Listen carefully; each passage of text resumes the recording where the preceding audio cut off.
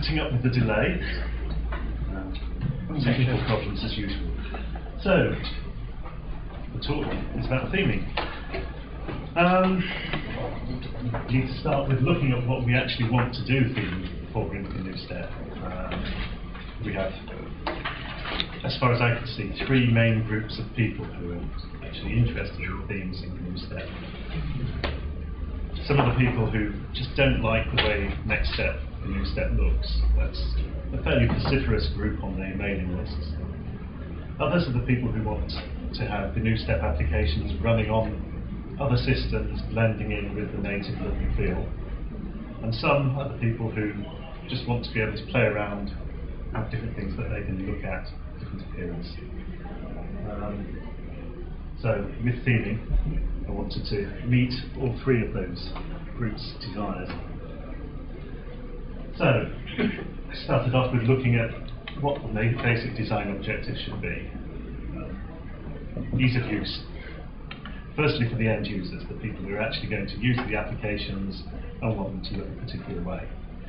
Secondly, for the theme developers. If we're going to get lots of people developing themes for GNU Step, we have to make it easy for them. And third, for the software developers, you don't want it to be a huge overhead to make your software compatible with theming. Then, lower down on my objectives are the obvious things. The themes actually have to work. They have to do the job. They have to be fast enough. And we have to be able to maintain all this theme in our code base. So, how do we make a theme easy for people to use? Well, we make it a standard, well-defined package, something that you can easily copy from place to place, you don't have any problems installing. We provide an easy way to select a theme, so that people can just play around, try all the different themes available. We make the theme update instant, so that your running applications just change on the fly. You don't have to stop and start applications when you change themes. And we need to provide a tool so that people can actually tweak those themes and play around with them. From the designer's point of view, you've got to have some easy way for them to build the themes, and that really has to be a GUI application. There's no sensible alternative nowadays. Again, they need to instantly be able to see what the changes they're making to their theme do to the way their application appears. Most themes, hopefully, should need no coding, so it should be good for a designer who isn't a software developer, someone who's actually good at the artistic side of it and can put together a theme without having to write any additional code. Sometimes you do have to write additional code though. When you do that, you need to support versioning, because you want to make sure the correct version of your executable is loaded into the system. And one of the ways we're looking at doing themes is by tiling images onto individual controls. So we build a theme out of individual pictures. And to do that, we need to have a nice simple mechanism to define those tiles. And I chose to use a single image and divide it up. So you design your button and design which parts of it are going to go where. For the developer, we have to keep the number of methods to a minimum to keep it simple. That's a lot harder than it sounds. We need to put as much code into the GUI library to make it standard built-in as possible, so that the developer doesn't have to rewrite stuff if possible. And we organise things in a clean and simple way with related stuff grouped together. And we'll try and document it.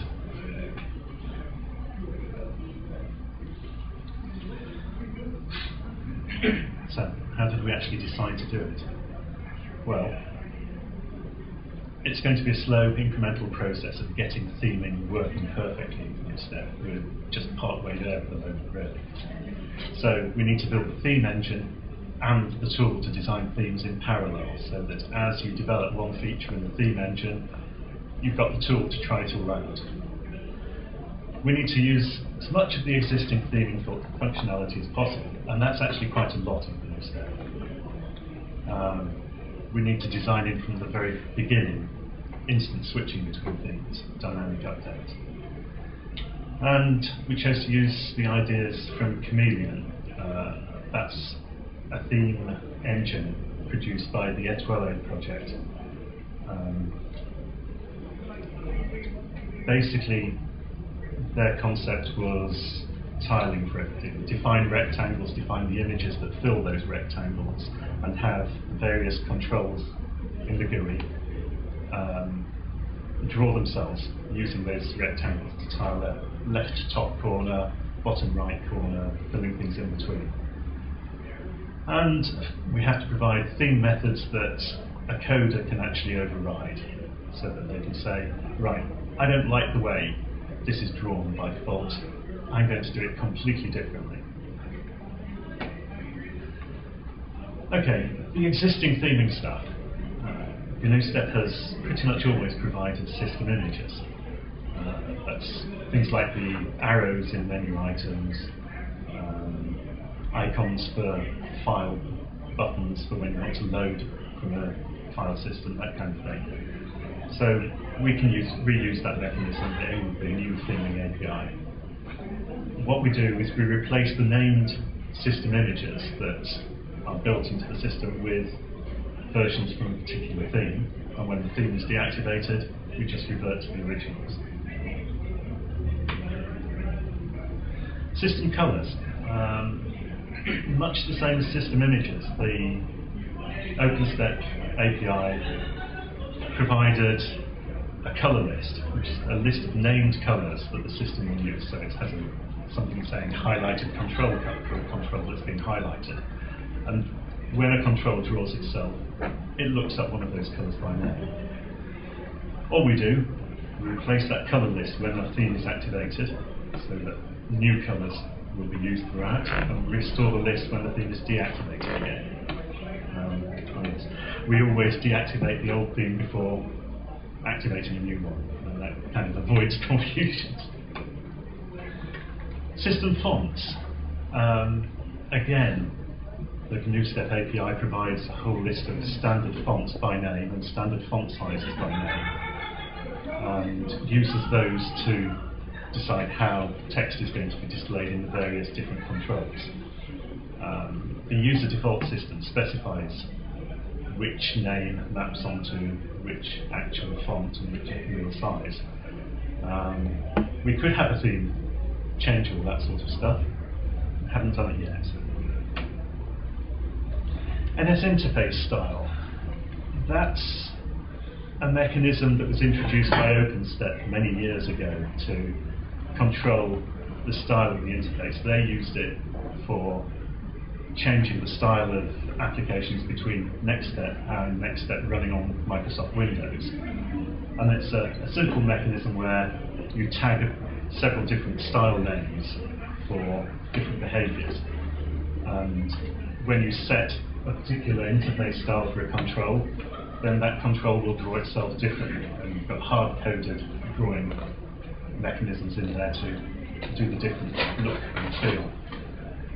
Because it only lets you switch between well-defined styles that are already built into the low-level library, it's too limited for general theming, but we can use it to switch between standard behaviors such as menus. The next step menu is a vertical menu on that normally appears top left corner of the screen. MacOS menu appears all the way across the middle of the screen, and the Windows menu appears within a window. The user default system in OpenStep is a really major component in this. It allows you to define a database of lots of different information.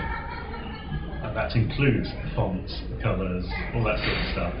But we can extend it to add more behaviours. A default to control whether we have the applications draw the window decorations in the the top bar of the window, the border of the window, that kind of thing, or whether we let the window manager do it. We can actually use that to control all sorts of detailed individual behaviours if we decide we want them for particular things. So, what's new in the new theming system? Well, we can set any colour to be used by a control individually, rather than using the system colours list. So we've got more fine-grained control there. We can set the interface style for the individual controls and parts of controls. Now that's always been possible via the default system, but using the default system is kind of inconvenient. Most users have trouble doing it. They don't know what defaults they can set, they don't know what the possible values there are, so having the theming system do that simplifies it enormously. Setting tile images to be used for a control. That's totally new and adopted from the Chameleon theming system. And of course, overriding the individual methods used to draw a control. So the control, instead of drawing itself by using low-level mechanisms that are a standard part of the drawing model, will use specific methods as a part of the theming system instead. So, tile images. Okay, I've already said it was from Chameleon. A matrix of up to 9 images. So, we can have, say, 2 rows of 3 images, or 2 columns of 3 images, or even just 4 images, but up to 9. So that would define a rectangle with top left corner, top right corner, bottom left corner, bottom right corner. Then the image in the middle can be tiled repeatedly to fill however wide a control is. The image in the middle on the vertical axis would be tiled to fill up the border on a larger control. And the middle part is either tiled repeatedly to fill a control, or scaled up to fill a control, or just omitted because this is something that you're going to draw in the middle part with something else and you're only using the tiles for the border. So that concept of a matrix of 9 images really works very well to draw pretty much any standard simple control that's not made up of other parts.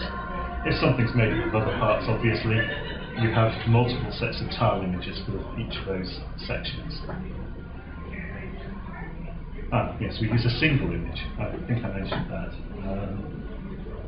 The idea is that we actually let people design a single image, and they can do that in any sort of drawing package and produce a nice looking image for what they want the thing to look like in the long run.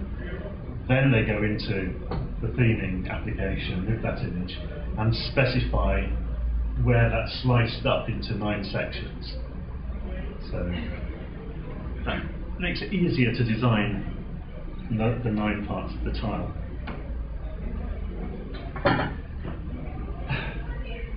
Right, end user theme selection. User defaults are too obscure.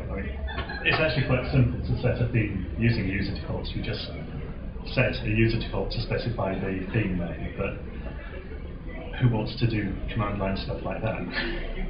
So what we did was we extended the info panel that all the new-step applications use pretty much. There's a standard mechanism within the API for creating an info panel. So all we do is extend that standard mechanism so that it shows the current theme at the bottom of the list of all the other information about the application. Clicking on the name of that theme brings up the theme panel, which gives you the icons of all the themes on the left and lets you select on an individual, sort of click on an individual theme to select it. Once you've selected a theme, it displays the information about it, who the author was, when it was written, any other information the theme author wanted to put in there, and also obviously changes the way your application looks. There's also a button on that panel that lets you make this selected theme be the default for your application.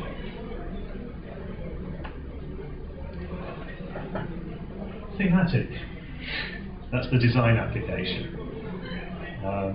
It should be usable to tweak things, because we want it to be nice and simple for people who just want to mess around with their themes. But mostly it's designed for the actual theme designer, the person who's going to write a theme from scratch and is going to put new versions of various different controls in there and systematically change colours and that kind of thing.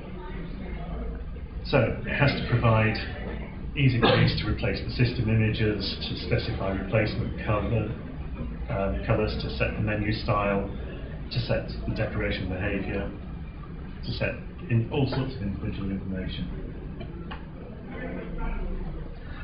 The GS theme class is the bit that's actually built into the GUI library and that the library uses for drawing.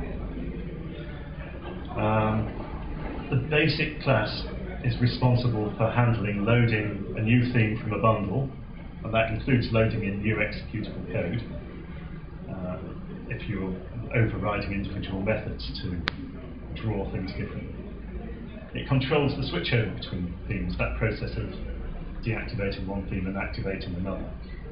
It handles all the actual changes, the mechanism of introducing the new system colours and the new images, and changing the user defaults.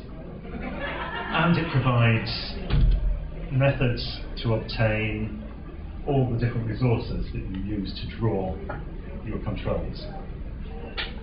And it's designed to be efficient, so it uses load on demand caching.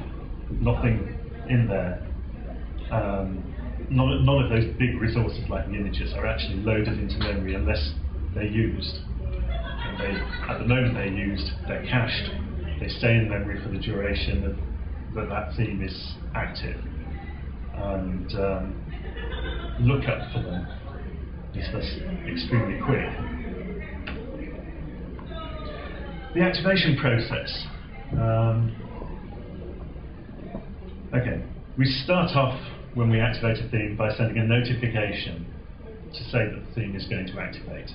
That allows anything else in your application to do any work it needs to do to handle that theme activation. So some of the GUI classes will observe that notification and will change the way they behave when they see a new theme being activated. But also user code can handle that. So if an application wants to be able to deal with theming in a more intelligent way, it can use the notifications to do that. Once we've sent that notification to say we're going to activate a new theme, we change the user defaults database, system colors, system images.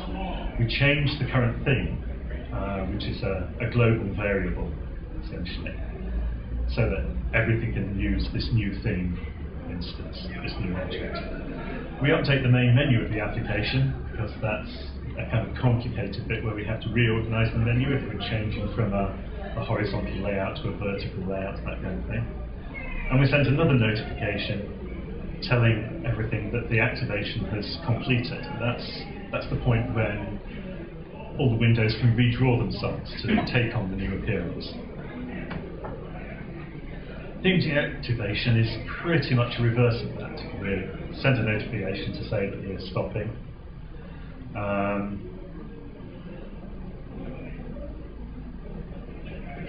Lost track.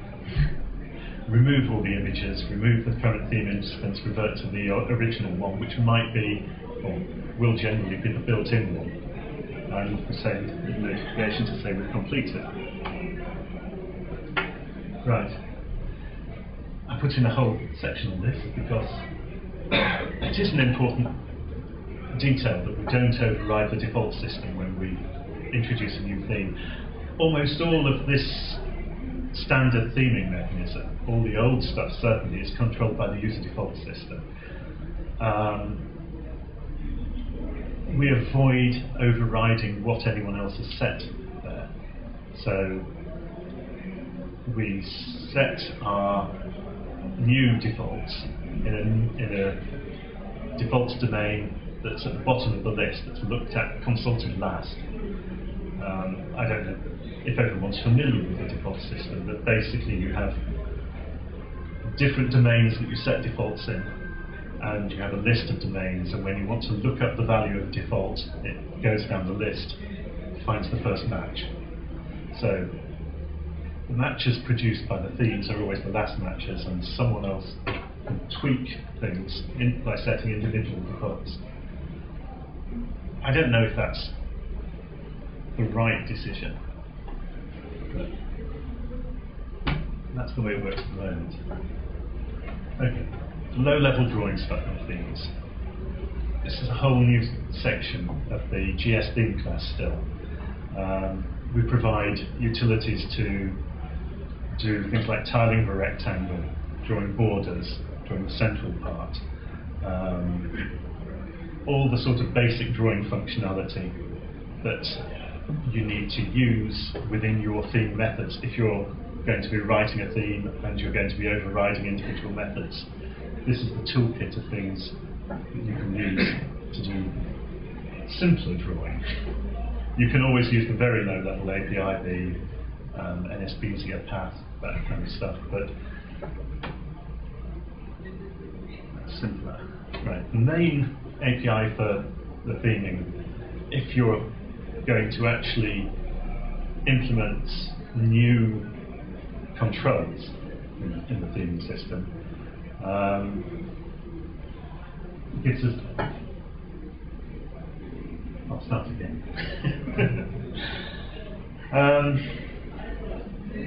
We have a list of methods that are essentially designed for drawing specific controls. So, for instance, the button has a few methods that allow it to draw itself using the theming API rather than using low-level mechanisms. We override those in thematic.app. It lets you add new code to your theme that will override those methods, and the controls call them to draw themselves. So these methods use the tiles, the interface styles, and the images that are provided by all the standard theming mechanisms. And if none of those overrides that let you theme things, if the tiles aren't there, the colours aren't there, that sort of thing, it all just falls back on the original hard-coded GNU step style. Right. Named items are a fairly important concept in the theming system. It's not enough to change the look of all controls of a particular class. The reason for that is that a particular class of control is used in different contexts. Buttons, for instance, are used throughout the system, and you won't necessarily want the buttons to look the same everywhere that they're used. So the OK button in your Open panel, maybe all OK buttons want to look different from most other buttons. The way we handle that is that the enclosing control, so the Open panel, for instance, when it creates a button in itself, it also can assign a name to that button. Basically, it registers that name with the current theme object. That allows the theme designer to then provide resources specific for that individual button rather than all buttons. Right, current state of development. Okay, the framework exists, it's usable, you can create things with the application. The system images, system colours, interface style information, all that old stuff is there built into the theming system, easily set up. The GUI library controls need to be converted to use the drawing with methods from the theme API to use the named items and the named colours and the named tiles. Currently, NSButton, NSScroller, NSScrollView are all switched over to using the theming API, but there's plenty of work still to be done on other controls. I suppose NSMenu really is controlled by the API as well. So the look of the main menu is controlled. We need volunteers. In future we need, first of all, people to actually start using this to design some nice themes. Partly because we want to have some listings, partly because that will show any shortcomings. We need to continue the process of looking at the individual GUI controls that haven't really been themed yet and define the methods that we're going to use to draw those. These will be the methods that are added to the current theming API. We need to obviously update those controls to use those methods, update the thematic application to support those changes. We should support setting system fonts. There's not been any call for it yet, but I'm sure at some point in the future people will want that. I think that's the end. Now, the obvious thing to do at this point is to try and demo thematic.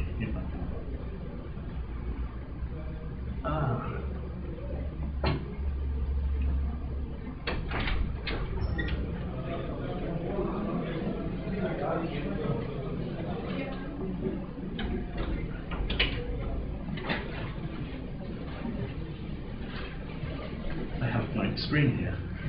Well, probably it's because it's small. Maybe you can kill it and then exit and restart. How to do that? Oh. I'll start all over again. Yes, that should do it. Will that not resize the screen again? Sorry. Oh no, that's worked.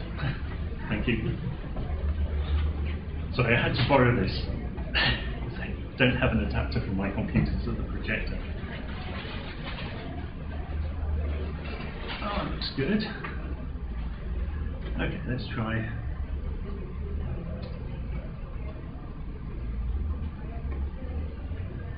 Just start the thematic application.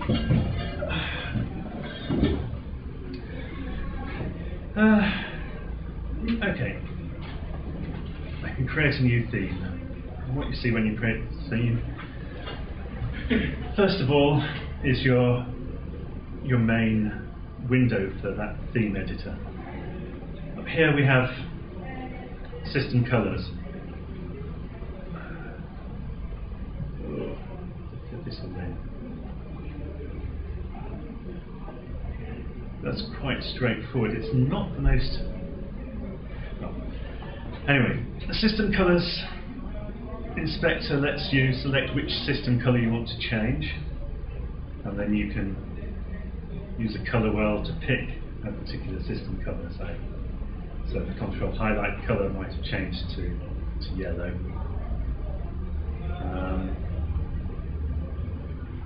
Probably not a good one. Control background color.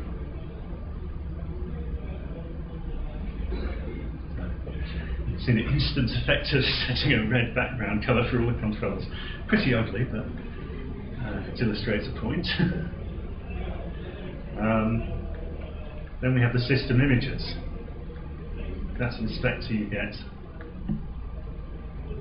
all the different standard images. So you can find the image you want to change. That one. And double click to get up an open panel to select the image if you actually have one on disk you want to replace it with.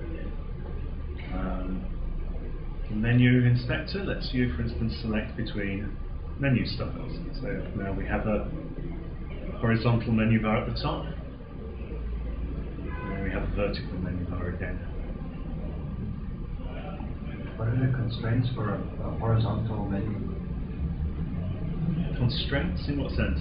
Well, what happens if there are more menu items than in the screen? I haven't the faintest idea, to be honest. Oh, okay. I don't know, we've had that for quite a while and I've not actually come across that in practice. We had a discussion about what we were going to do for in window menus. Because we've just recently added Microsoft style in window menus, and of course windows are a lot shorter, so it's actually a real problem in that case, in that we're quite likely to have menus where the number of items won't fit across the width of the window. I think what we decided to do there is have a sub-menu produced at the right-hand side if there was too little space. So you click on that sub-menu and then get a vertical menu for the extra items. But that's not yet implemented. Windows, decorated natively or decorated by theme.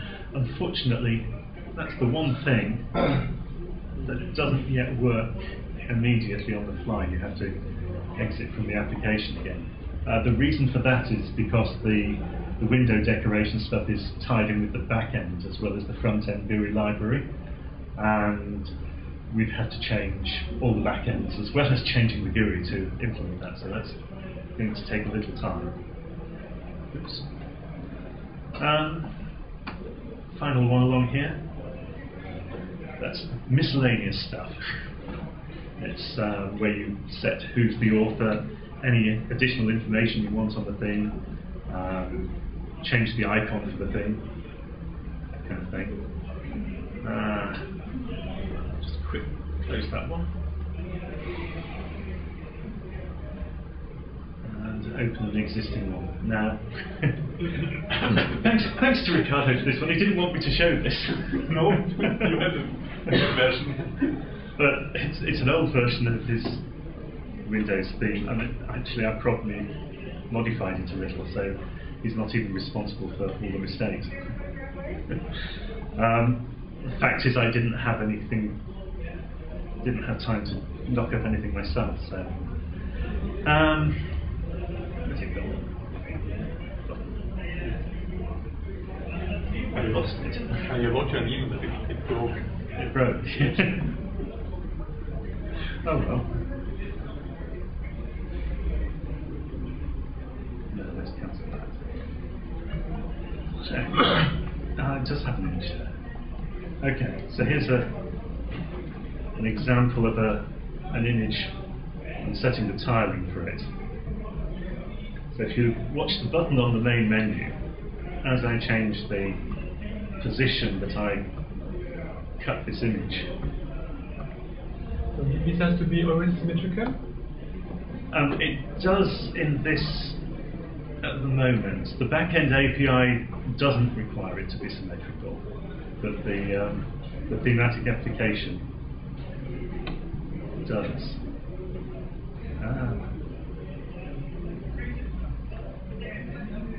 But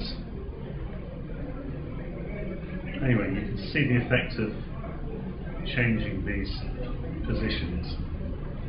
Basically, we're drawing the border around the outside in this button using this image.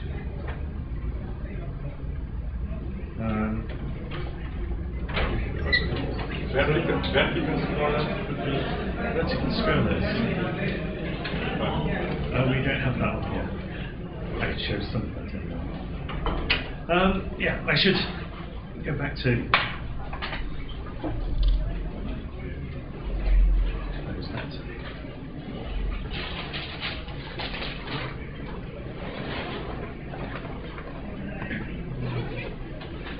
So, I realise I just went along the top here, where you have system colours, system images, menu, window, and miscellaneous. The rest of this space, the rest of the space here, in this area, is for other GUI controls. The idea is that you go into ROM and edit thematic and just drop other controls in here. So at the moment we've got a button dropped in here, and a box, and a scroll view with a couple of scrollers. Now, if you click on one of those, the theme inspector comes up with a whole lot of different options. So first of all, there's tiling. You can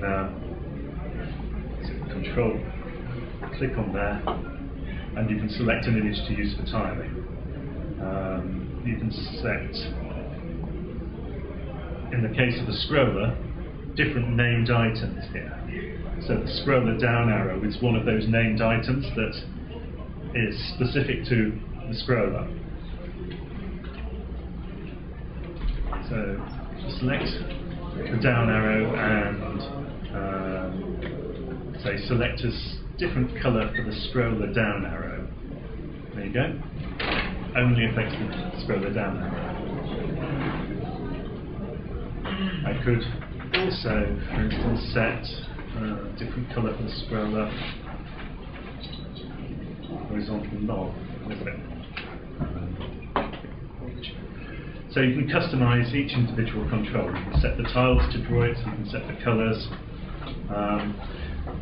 You can set options if they have them. And this one does. I've forgotten about that. Well, that's good. So we can have arrows at the same end of the scroll bar or opposite end of the scroll bar.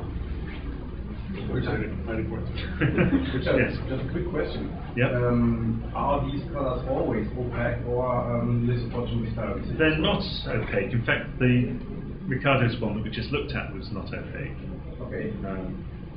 So you can have alpha values for the colors? You can have alpha in the colours, Okay. yeah. In the pictures too? You have an alpha channel in your picture to have transparent custom borders in a component? You could, yes. Now, of course, the final thing is code. If you actually want different code, there are various things you can include in your code, extras that you need. So if you want to add common methods that are shared by different methods within your theme, or include extra non-headers, for instance, we are going to be doing a Windows theme, which will want to use the Windows theming API, which means we're going to need to include their headers. Global variable declarations, additions to a makefile to build it all. But there's one of your actual theme methods, draw button, in view, with a particular style for a particular state.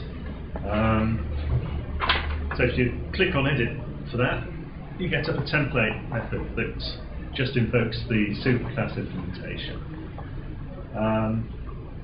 These template methods are all, well, in fact, all these settings in thematic are defined in property lists, text property lists in files in the thematic application. So most of adding a new control is very easy. You just change those text files. But anyway, if, for instance, I want to put some more code in here, oops.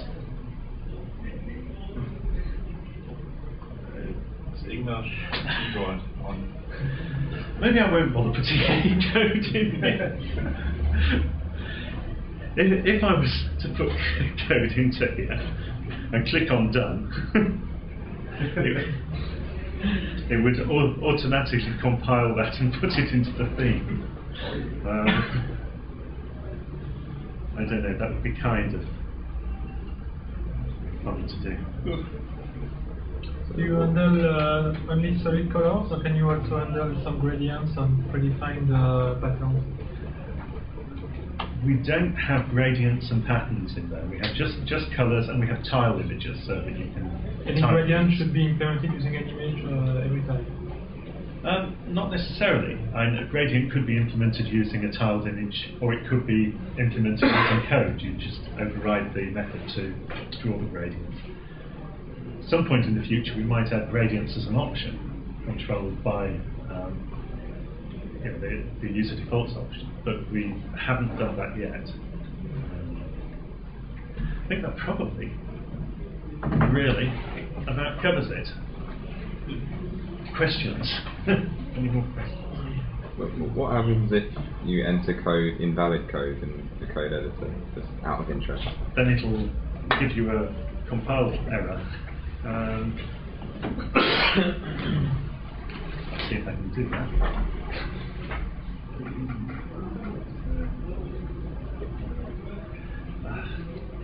The mouse is a bit sensitive. Click buttons are quite sensitive. So if I just enter some rubbish there, hopefully, yeah, you get that.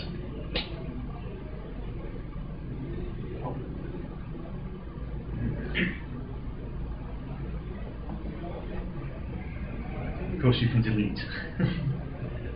where you've made a mistake. That's kind of useful. Or go back and edit it.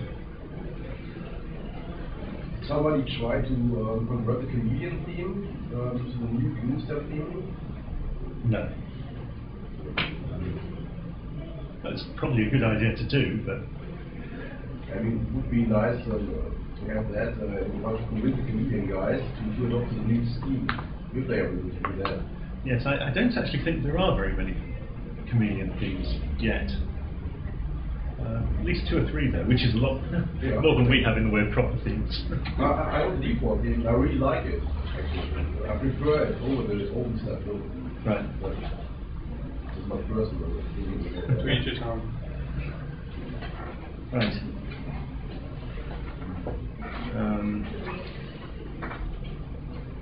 Anything else? More questions? I have no idea what the time is. It's about 5 minutes left. 5 to 2. Well, no. Will those themes be compatible for with other theming engines what they use somehow? Right. Okay, the way Or will there be we're going to converter? make things compatible with other theming engines is to actually get in a right code-based things. Most of this is designed on the assumption that what we have using the application is a theme designer, someone who's interested in the graphics and who's artistic and knows nothing about coding, quite likely. If we want to integrate with Windows, which we do, or well, KDE or something like that, then we're going to have to use their native theme engines.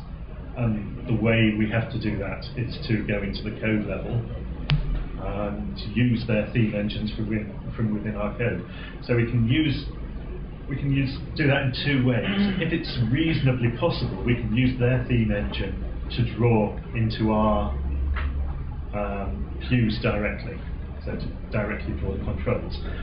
Where that's not possible because their theme engine just doesn't work that way, what we can do is use the theme engine to draw into a background window and then take the contents of that window as an image pixmap and use the tiling mechanism to draw that within our themes, within our controls. Bit of a roundabout way, and hopefully we don't ever have to use that, but it's a fallback option.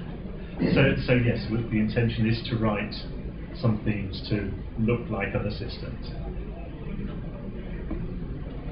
You said you wanted to keep the developer API fairly simple, Yeah. the least methods possible. But at the moment you've only implemented, say, button and the scroll bars and things. Yes. How do you envisage keeping it simple as well as having the sort of control-specific theming as well? Because you've got like I assume checkboxes and radio buttons, and they all have their own combo boxes and stuff. They all have their own sort of unique methods. Well, no. Hopefully most of them won't, because actually most of those things are implemented pretty much as buttons and can be drawn very easily using the tiling mechanism. So the vast majority of cases, what we already have will do the job for them.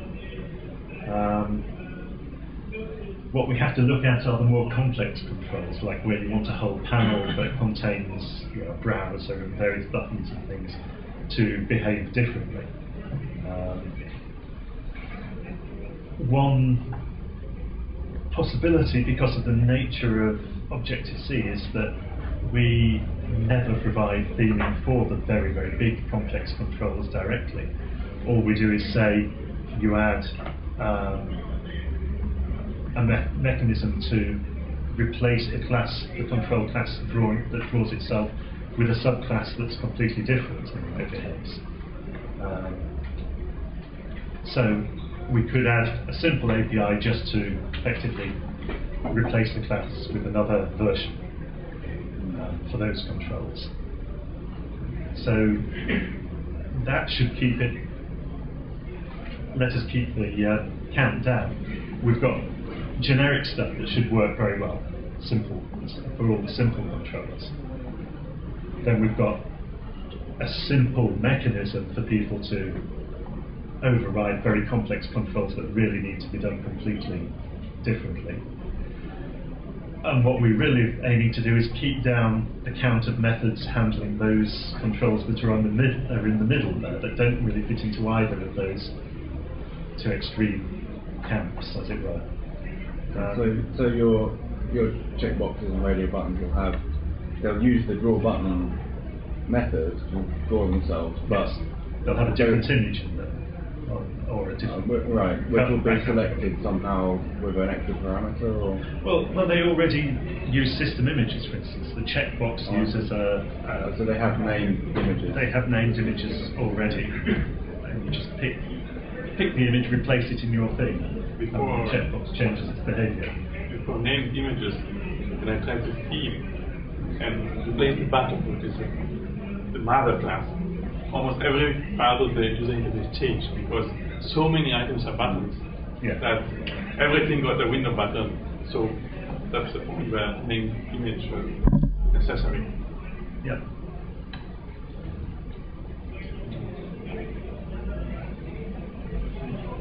Okay, I think I'd call the halt then. We can get ready for next. Is that?